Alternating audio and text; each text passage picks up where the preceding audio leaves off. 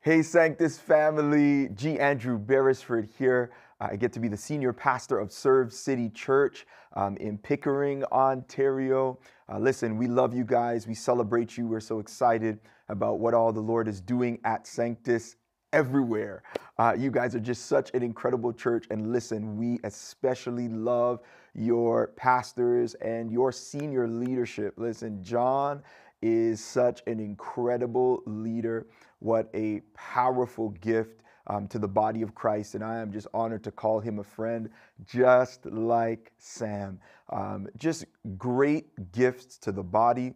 And I'm sure that you love them just as much as we do, my family and I, and ServeCity Church does. And so I'm just so full of gratitude for this opportunity to be able to share with you on this morning, to continue in your parables series. And so, if you will, lean in for a moment. Let's just invite the Holy Spirit to come into our time, and then we will jump right in. Almighty God, we're just so full of gratitude that you have given us another day of life, another time that we can gather here in this space to be able to hear your word. And so I just pray, Holy Spirit, that you would bless this time, that you open hearts and minds.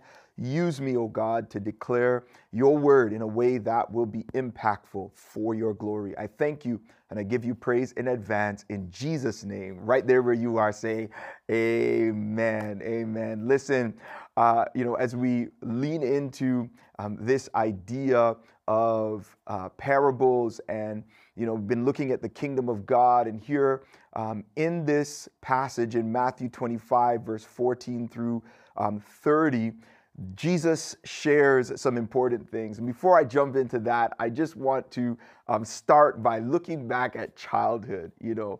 Childhood today is a whole lot different than when I was growing up. Back in the day, in order for us to play games with our friends would have to come over. I'm a Super Nintendo guy. I don't know about y'all. Any Super Nintendo peeps, let me know in the chat, or maybe Sega. I don't know what your thing was, but back in the day, my friends had to be in the room. Now my kids, they don't even have to be in the same room. I'll be talking to my sons and they'll be like, Dad, I'm playing Fortnite with some guy in Guyana, and it's just amazing the ability, the technological advancements that exist today that, make the experience, even virtually, a lot different than when we were children. Not only this, man, when I was a kid, I was thinking of using my allowance or any money I had. I was trying to grab some penny candies, Anybody remember penny candies? You remember if you found a penny, you could go to 7-Eleven or Max. I don't even know if Max still exists today, but anybody remember Max? You could go there, grab some sour keys, things like this. I was trying to use my resources to be able to do things like that, but just in comparing and contrasting to my kids today, listen, man, my children, they amaze and astonish me. The allowance that they have, these kids use it to buy things and flip them to get greater profit. I mean, my son, the other day, he bought a belt for $8. He used his allowance, bought a belt for $8, and he flipped that thing and traded it with someone for an Apple Watch. I mean, it's just amazing to me. I was not thinking like that when I was a kid. Not only this, I mean, he went and he bought, somebody was getting ready to throw out an Xbox. The Xbox was dirty, all this stuff, they were over it. And my son got that Xbox, bought it for $30 with his allowance, with some of the money that he made from other things that he flipped, and he cleaned that thing up, and he made $300 off of this Xbox. I mean, it's just astonishing to me today, and now they're into trading, and he says he wants to become a millionaire before 20.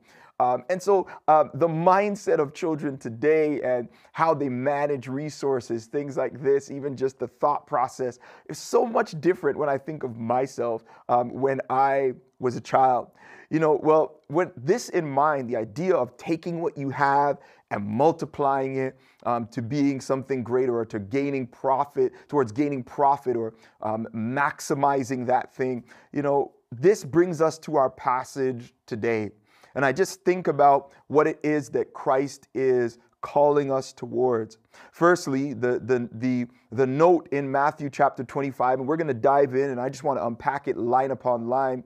But just to kind of give some understanding prior to this, or some thoughts prior to this, in this passage from verse 14, Jesus uses the concept of servanthood. Everybody say servanthood, right there where you are. Servanthood, to challenge us around stewardship of what we have. And this is very interesting because, although the concept of servanthood today evokes somewhat of a visceral response initially, this was not the case in Bible times.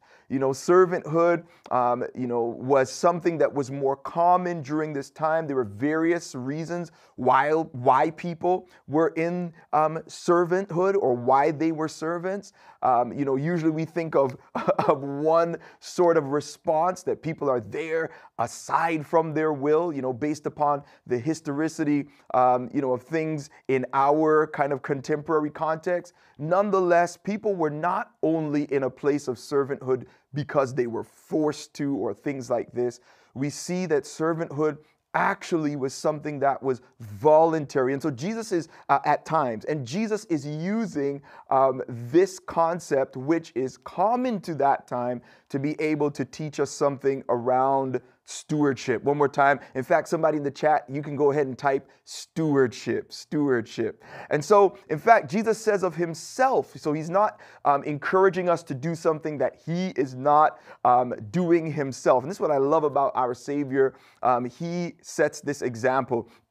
The Bible says in Matthew 23, verse 11, Jesus actually lets us know, he says that the greatest among you will be your servant. So he makes this clear that if you want to be great, you have to be a servant. Of himself, in Matthew 20, verse 28, he says, he didn't come to be served, but he came to serve. And so this concept of him coming to the earth to serve, and then challenging us to let us know that the greatest among us is a servant. It's not someone who lords authority over people and is in this kind of pomp and domineering position, but it's somebody who humbles themselves as a servant, just as he did. But then talking about voluntary servanthood and this concept of finding joy even in difficulty as it pertains to servanthood, we find people like the Apostle Paul and Timothy referring to themselves voluntarily as servants of Christ. Romans chapter 1, for your reference, you can check that out from time to time. Romans chapter 1, Philippians chapter 1, verse 1. Both of those verses, they introduce themselves as servants of Christ. And so this is something that is not uncommon, not only in a secular context, but even in the context of Christianity. As believers, we are called to be servants of Christ and consequently to serve those who are around us. So this idea, this concept, Jesus uses this as the backdrop to be able to invite us into good stewardship. And so here now, in verse 14 of Matthew chapter 25, let's jump right in. The Bible declares, and I'm reading from the ESV, it says, For it will be like a man going on a journey who called his servants and entrusted them his property. Now, the it referring to, that Jesus is referring to in context in this parable, from verse 1 of chapter 25, he's referring to the kingdom of heaven. So the kingdom of God is wherever the dominion, the power, the demonstration of God's power is present, especially here in the earth. And this idea is powerful. However, Jesus now is extending this thought beyond what we experience here in the earth, or heaven coming to earth. But this idea that one day there is a kingdom that is known as the kingdom of heaven. And he is going to return and establish his visible kingdom here on the earth. And how we steward what we have right now determines our experience with that in the future. And so he says the kingdom of heaven will be like a man going on a journey. And here he's speaking of himself, who called his servants and entrusted them his property. If you have a paper Bible and you're underlining, the first thing I would call you to underline is his servants. Everybody say his servants. Well, the first thing to note is that every believer belongs to Christ.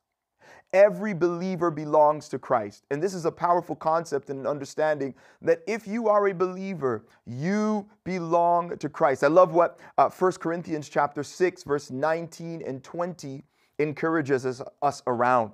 It says, "Or do you not know that your body is the temple of the Holy Spirit within you, whom you have from God? You are not your own." He says, "For you were bought with a price." Now that's very powerful right there, because when we're talking about, why is it that we are not our own? You were bought with a price. What price is this? Love. The love of God that he demonstrated to us in Christ Jesus when he died for our sins and rose from death with all power.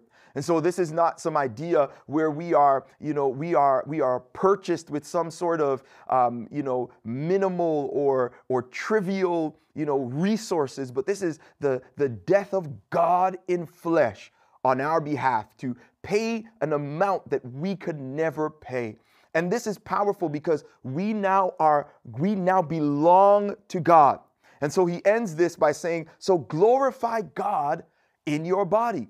And so this idea is that because every believer belongs to Christ, because of what it is that he has sacrificed for us to be his, our response now is to glorify him in our body. And this is what we're going to unpack further on today. And so he says he's going on a journey who called his servants. And then watch, going further, he says, and entrusted to them his property. Go ahead and underline his property, or note in the chat, his property. So not only does every believer belong to Christ, but going a step further, as we unpack this line upon line, everything we have belongs to God. Notice it doesn't say that, that it doesn't only say that it was his servants, but it also says that it is his property. So we don't get to live a life where, as servants of Christ, if you are a believer, we don't get to live a life where we say, I'm just going to do whatever I want. But we live a life that is led by and is positioned to glorify God. But also, we don't get to do with what we have whatever we want, because it does not belong to us. Everything we have belongs to God. This is very important for us to know. Your children that you have been given, they're not your own. Your family, your spouse, the house you have, the car that you drive, no matter how rickety or how expensive that these things may be, nothing you have is your own. Everything belongs to God. And this should inform the way that we are stewarding what it is that we have. And so with this in mind, moving onward as we go to verse 15, it says, to one he gave 5 talents, to another 2, and to another 1. Well, the first thing to note is, what is a talent? Somebody's like, well, what is a talent? We've heard all sorts of things around this, or you may be new to Scripture and to these concepts. And so, wherever you land in that spectrum, I think it's important for us to note. So a talent during this time period was a monetary unit that was worth about 20 years' wages for a laborer. And so this primarily is monetary. It is primarily a monetary concept, this idea of a talent. So these people are given varying amounts of talents, each equaling to about 20 years' wages for a laborer. And so this number 1, of course, is inclusive of the money that is in our hand, right? But then secondarily, it extends beyond this to anything of value that you have been given by God. And so I want you in this mind and in this time to get in your mind, what is it that you have been given by God? What is it that He that belongs to him that he has put in your life or in your hand. This is what would be included or considered to be included in this concept of talents. And so this is powerful because I want you to understand it's not the individual that determines what they get. You know, even as it pertains to the gifts, because your talents and this, so of course the money and then, but all of the various things that we have in our lives that are valuable, including your natural talents or even the gifting spiritually that you have been given by God. Where you land and where you're placed in the body of Christ, you and I, we don't determine that. We don't decide that. It is God who sovereignly chooses to put in our hands what it is that he has decided to put in our hands. You know, in fact, I love how the Apostle Paul puts it in 1 Corinthians chapter 12, verse 14 through 18, and how he challenges us around not looking down on people or even idolizing people because of the gifting that they have or where they're placed in the body or in the church. He says, and I'll note this in passing, verse 14, he says, "For the body does not consist of one member, but of many. If the foot should say, because I am not the hand, I do not belong to the body, that would not make it any less a part of the body. And if the ear should say, because I am not an eye, I do not belong to the body, that would not make it any less part of the body. If the whole body were an eye, where would the sense of hearing? If the whole body were an ear, where would the sense of smell? But as it is, God," who is it? God arranged the members in the body, here it is, each one of them as he chose. And so it's God who has arranged the members in the body. Where you are in Christ's body, the gift set that you have, the abilities you've been given, these are all determined by God. So not only are you God's and what you have is God's, but he is the one who has determined and decided what it is that he would give. And so I want you to note this and understand that not everyone received the same amount of talents. It is imperative for us then, as we're talking about stewardship and as we're talking about the importance of being a good manager of what God has given us that belongs to him, we have to think about this, and I want to say this and I want you to grab it. We've got to act our wage. There it is. Act your wage. In fact, go ahead in the chat and put act your wage, act your wage. So based upon what you have received, it is your responsibility not to act based upon somebody else or what others have in comparison to you or whatever. You are called to act your wage, to act and be responsible right where you are with what you have been given. You know, God is not looking for you to be faithful beyond what he's put in your hands. And this is important for you to understand. You know, he's not looking for you to be faithful with stuff down the line or anything like this. You know, tomorrow's victories are won by today's faithfulness. Listen, I get excited every now and again, so you'll have to excuse me. I mean, tomorrow's victories are especially won by today's faithfulness. God wants you to be faithful with what he has put in your hands right now. Act your wage right now. You know, people, I mean, every now and again, maybe you know some people, you might even be one of them. I know I've been guilty from time to time in my life, trying to present myself or act beyond what where God has called me to, or to position myself to present and act like I am beyond where I currently am. But no, you've got, and if we're going to be faithful stewards of what God's put in our hand, we've got to be intentional about making sure that we act our wage. And so moving onward, come on with me. Let's continue to go. In verse 15, still in verse 15, notice it says that he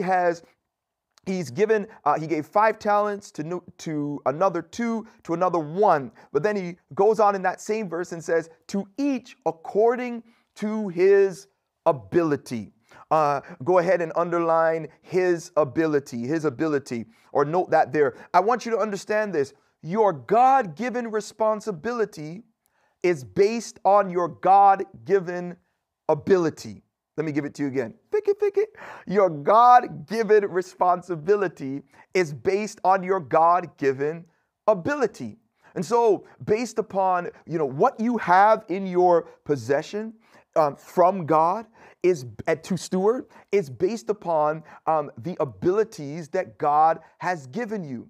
And so you already have everything you need in order to manage and steward what it is that God has put in your hand. In a raw sense, yes, we develop and we grow and we better equip ourselves to ensure that we are operating with excellence. But in a raw sense, you and I have been given what we've been given because God has imbued you with, firstly, with what you need to be able to navigate even the challenges. Can I talk about it?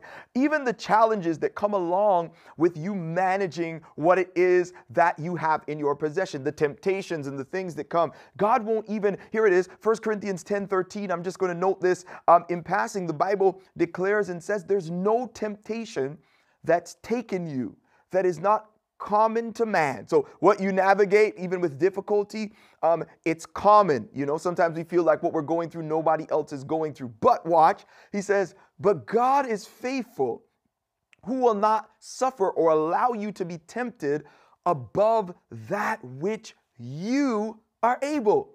And so your ability also determines the level of challenge that the Lord will allow you to encounter as you are navigating and as you are stewarding what it is that He has put in your hand. So it's imperative and important for us, perspective-wise, to understand this.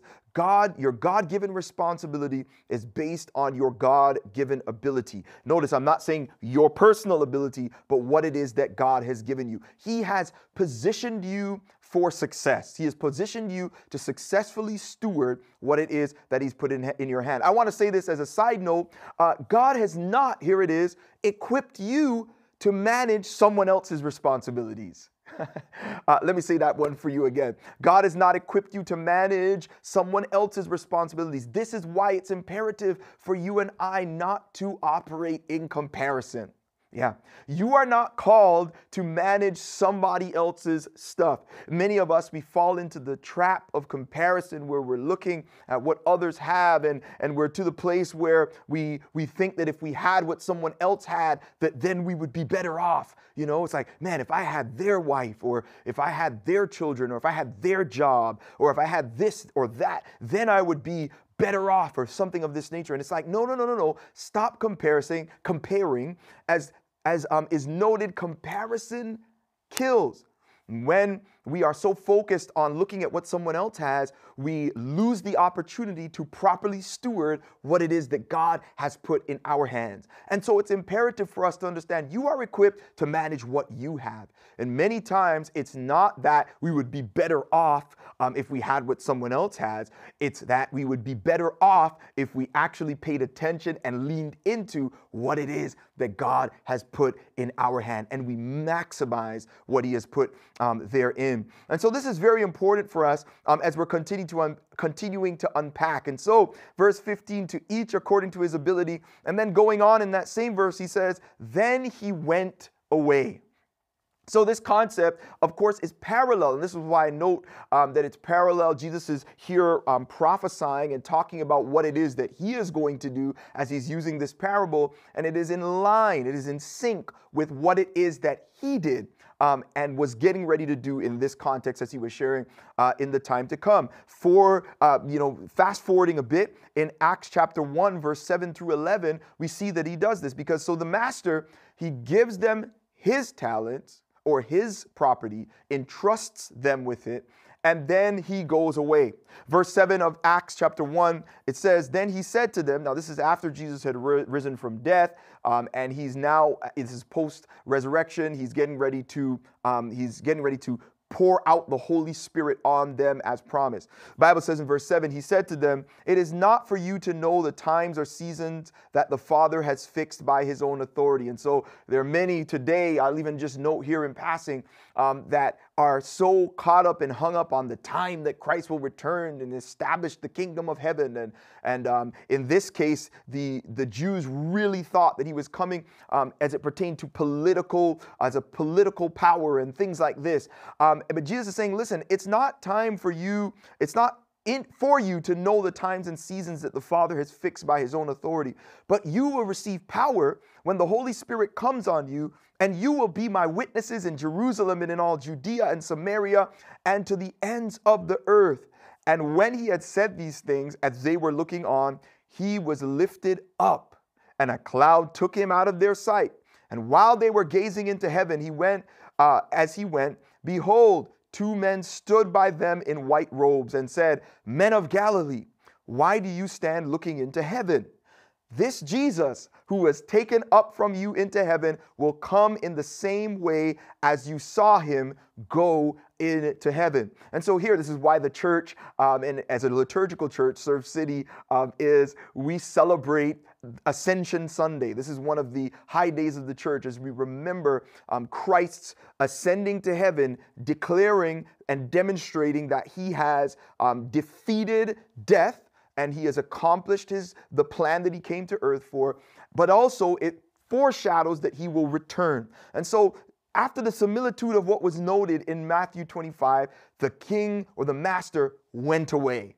And so he went away, and we note this happening here. And I'll get back to the returning part in a little bit. But verse 16 now, Matthew 25, we're back there and we're moving on. The Bible says, he who had received the 5 talents went at once and traded with them. Somebody underline, traded with them. Traded with them, and he made 5 talents more. So also he who had 2 talents made 2 talents more. But he who had received the 1 talent went and dug in the ground and hid his master's money. And this is very interesting because what we note here is that these individuals, these servants of the master, of his property, they take what he gave to them and they go and they trade it and they multiply it. They maximize what has been put in their hand. The first 2 do. But the last one, what he ends up doing is that he buries this talent. And we're going to explore that a little bit further. But he does not do anything with it. He takes it and he puts it in the ground. Here's the next point for you. I just want you to note this with this in mind. You have the choice, watch, to either multiply or mismanage what you have been given by the master. Here it is. You have the choice to either multiply or mismanage what you've been given by the master. Here, it's very important for us to note that these individuals, this concept of multiplication, it actually predates and precedes the time period Jesus was walking on the earth. Even before this, back to the original purpose and assignment that mankind was given by God. In Genesis 1:28 and 29, the Bible declares over Adam and Eve, or over mankind, the Bible says, and God blessed them. And he said to them, be fruitful and multiply and fill the earth and subdue it, and have dominion over the fish of the sea and over the birds of the heaven, over every living thing that moves on the earth. And God said, behold, I have given you every plant yielding seed that is on the face of the earth, and every tree with seed in its fruit. You have them for food. And so this is powerful because here, the original assignment of man is to be fruitful and multiply. And of course, a lot of times we initially just take this and we primarily make it around childbearing. Yes, of course, that is included. But as with this parable, we have to expand it beyond that to meaning everything that we have that is in our hands can be seen as seed. And our responsibility and the heart of the master is for us to multiply this seed that has been put in our hand, whatever it looks like, to be to the place where this equals to God's glory and redounds and gets to the place where it is in the place of faithful stewardship. Not only this, John chapter 15, verse 15 and 16, Jesus tells his disciples, who he calls friends, not just servants. He says in verse 15, no longer do I call you servants, for a servant does not know what his master is doing, but I have called you friends. And of course, he's not here saying that we are not to serve. This would contradict all the other things that he is saying. But he is telling them, he's saying, I'm bringing you in close so that you can have an understanding of not only my heart, but the Father's heart.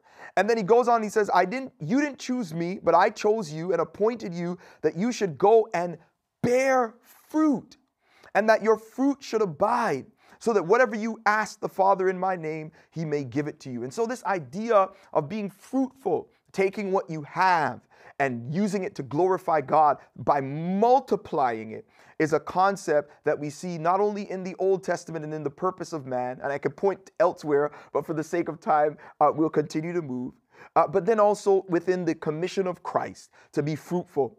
But not only this, 1 Corinthians chapter 10, verse 31, the Bible declares and says, so whether you eat or you drink, or whatever you do all to the glory of God.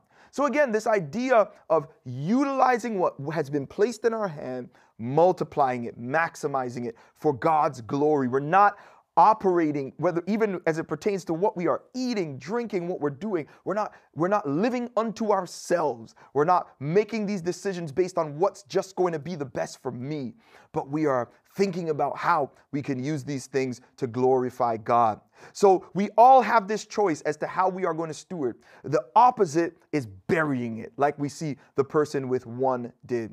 But verse 19, as we move on, and actually, you know what, before I even go there, I just feel compelled to share this. Like, you know, we all have a choice. You have a choice as to how you're going to steward what's in your hand. It doesn't matter if your bloodline and people in the past, in your context, that they stewarded resources, or, you know, or even their family or their marriage a certain way, or in a way that was negative or problematic.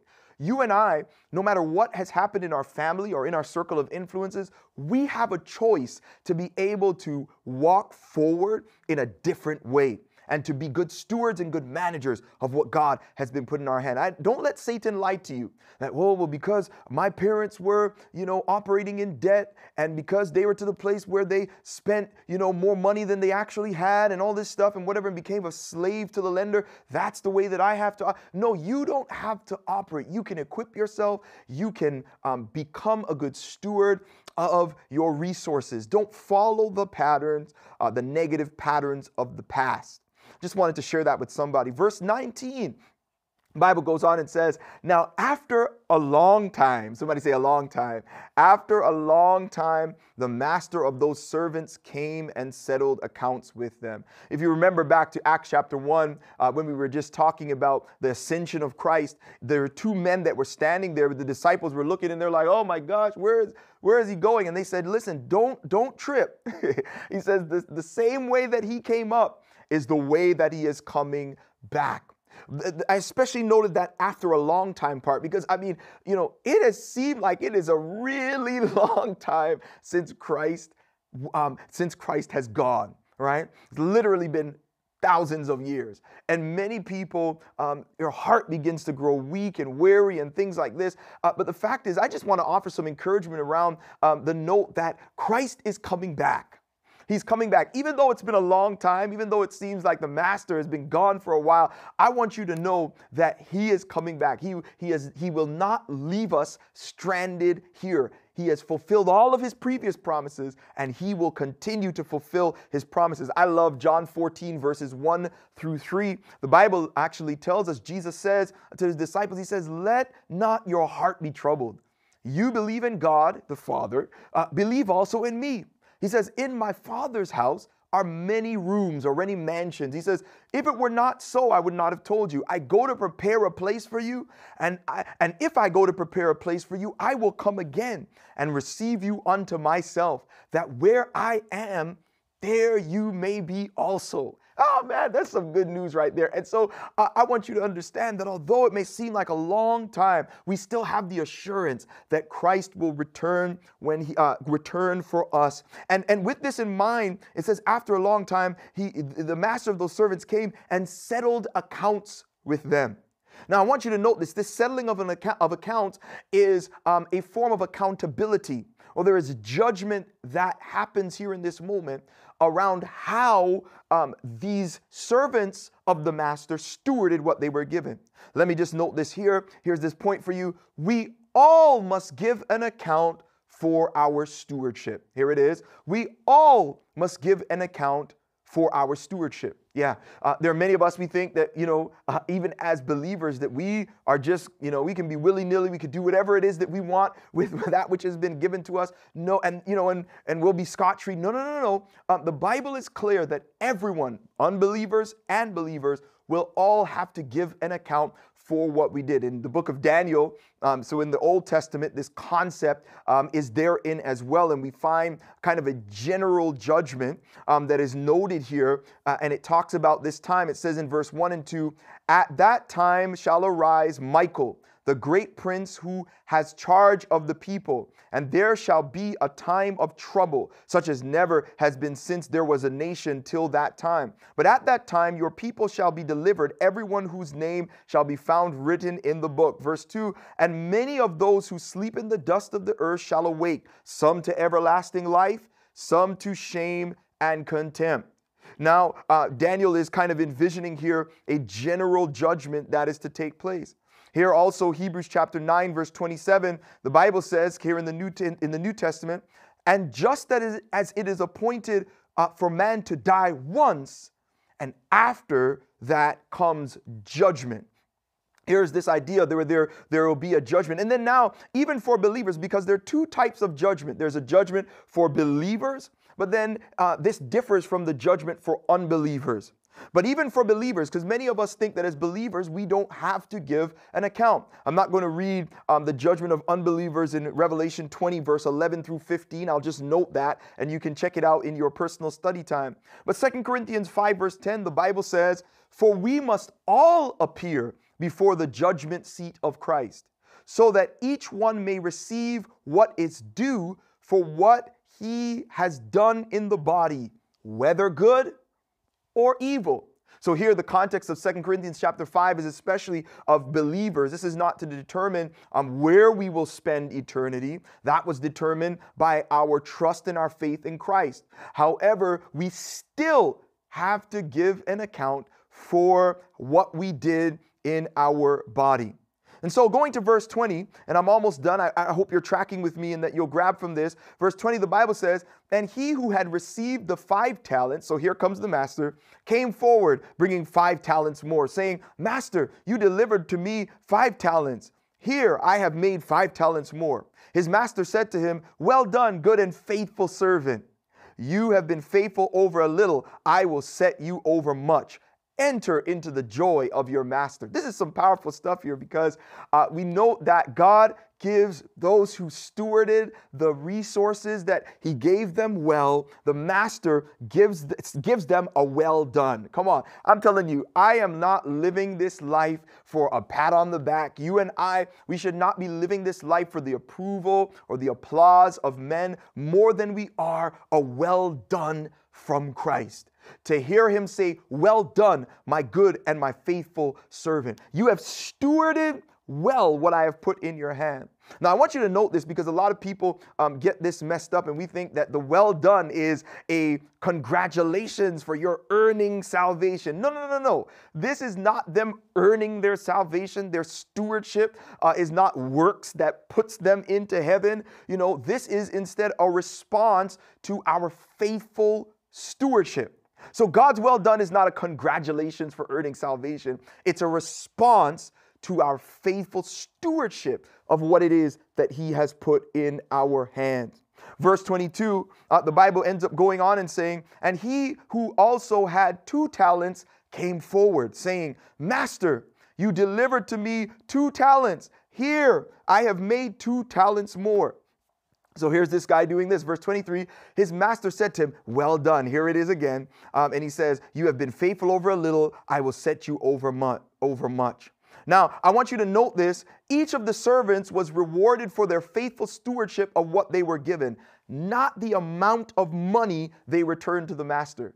So notice he doesn't say, now you can enter into joy because you gave 5 and, as opposed to the other guy who just gave 2. No, no, no, no, no. It's just based on the well done is attached to your faithful stewardship of whatever it has been put in your hand. As you're serving here in church, and I hope that you're serving at your church, I want to encourage you, and if you are, How are you stewarding what it is that God has given you? Are you just like opening the door like, okay, welcome home? But how you steward what has been placed in your hand determines this well done that you get. You can be going to heaven and all of that, but ultimately the call on our lives is to do so and to walk in being able to say, God, by your grace, look at how I have stewarded what it is that you have put in my hand.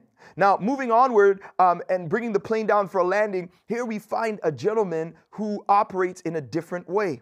Verse 24 says, and he who had received the 1 talent came forward saying, Master, I knew you to be a hard man, reaping where you did not sow, and gathering where you scattered no seed.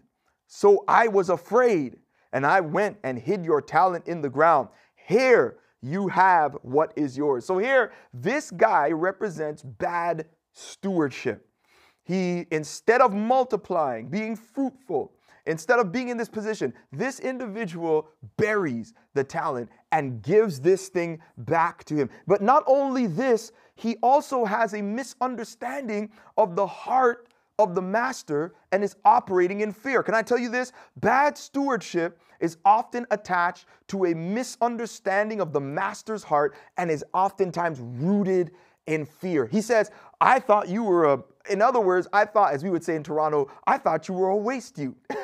I thought you were someone that was unfair and unjust, and consequently, I'm operating in fear and I'm hiding what I need to hide. Oftentimes our bad stewardship comes as a result of a misunderstanding of the heart of the master, which leads to us operating in fear, sometimes because of the difficulty that we're facing.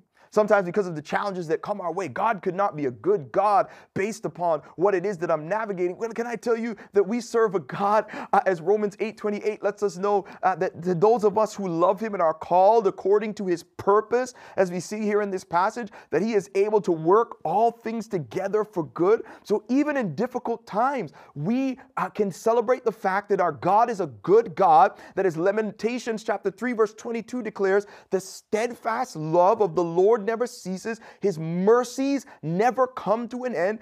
They are new every morning. He is a faithful God. He's a loving God. He is a good God. Even when things don't make sense in our lives, we can trust him and still steward what we have in times of difficulty, knowing that he can cause those things to multiply, and in the time to come, in the future, turn them around for our good and for his glory. I want you to understand this, that this individual, his sentiments towards the master and the fruit thereof were evidence that, that he may not have been in true relationship with that individual, with the master. Not only this, this could have been to the place where his heart grew cold towards him. And so, if you're to that place where you have been given something and you're not doing anything with it, is it because of this misunderstanding? Is it because you need to truly trust Christ and enter relationship with the master? Or is it because your heart has grown cold because of difficulty and God is calling you back to himself and saying, hey, you can come and you can repent if it's sin, or you can be healed. I'm close to the brokenhearted if you're someone that is experiencing difficulty in your heart. But here in the passage, and we're almost done. The Bible says in verse 26, but his master answered him, you wicked and slothful servant. You knew that I reap where I have not sown and gathered where I scattered no seed. And he asked it in a question mark because he's like, listen, man, you really thought that's who I was? You don't know me, he said. Then you ought to have at least invested my money with the bankers, and at my coming I should have received what was my own with interest. And then he says, so take the talent from him and give it to him who has 10 talents. And so this is really interesting because this guy suffers loss because he did not appropriately steward what was put in his hand. But I want to also note this and just lean in, because somebody, just lean in, come in, lean into me real quick. I want you to understand that there's someone, this guy did nothing with what he had because of a heart issue. Okay, because he had a heart issue, but many of us do nothing because we feel like what we have is too small or too insignificant for God to use. So you might be like, well, that's not me. I don't think God is evil, but I feel like what I have is too small. I feel like I want you to understand. Here's a point for you. Good stewardship is not determined by quantity. what you have is not too small for God to be able to do something big with. What you have, you can still take it and multiply it and make it fruitful for God's glory. That little talent that you have, whatever it is, and you feel like, man, could anybody care about this? Could God really use this? Does God really care? He gave me this little thing. Listen, again, God is looking for you to be faithful with what He's given you. And He will cause what you have, no matter how small it is, to be multiplied if you would be faithful with it. I love growing up in a West Indian home. Any West Indian people watching? I remember growing up, man, one of the things that was astonishing to me, and even if you were not in a West Indian context like me, my mom, in times of difficulty, was able to take the couple cans of beans and the things that we had and whatever to feed our family. And sometimes she would even be able to feed others and be a blessing to others. And I celebrate my parents and how they use what they did, what they had, even when it was little, setting that example of how to steward it and multiply it and use it to be a blessing to others. So good stewardship is not determined by quantity. Here it is. Do something. Do something with whatever you've been given. He says, if you thought I was what, even if you had a misunderstanding, you could have at least done something. You should never do nothing. He says, you should have taken what I had, invested it, at least I would have got some interest, man. And so do something with whatever it is that you're given. And so I'm done now. We're bringing the plane down. Verse 29, the Bible says, for to everyone who has will more be given, and he will have an abundance. But from the one who has not, even what he has will be taken away. And then he says, and cast the worthless servant into outer darkness. In that place, there will be weeping and gnashing of teeth. So here, this guy who clearly does not have the heart of the master. It seems as if he's not even truly in relationship with him, or his heart grew cold and he died in this sort of a position. But ultimately, he suffered loss and he was degraded. He was sent out because of his lack of stewardship, which was indicative of his lack of good stewardship, which was indicative of the fact that he probably was not truly in relationship with God. But we see that although this is his end, which is a very real end for those who would not submit to the lordship and the leadership of Christ, we see that there is a very real possibility, even for those of us who will be with Christ eternally, to still suffer loss. I'm going to end on that, but before I note this, I want you to understand, good stewardship, here's the point, leads to joy and elevation. That's what we're seeing in the passage. I'm not making it up. Poor stewardship ends in loss and degradation. Let me give it to you again. Good stewardship leads to joy and elevation eternally, ultimately. Poor stewardship ends in loss and degradation.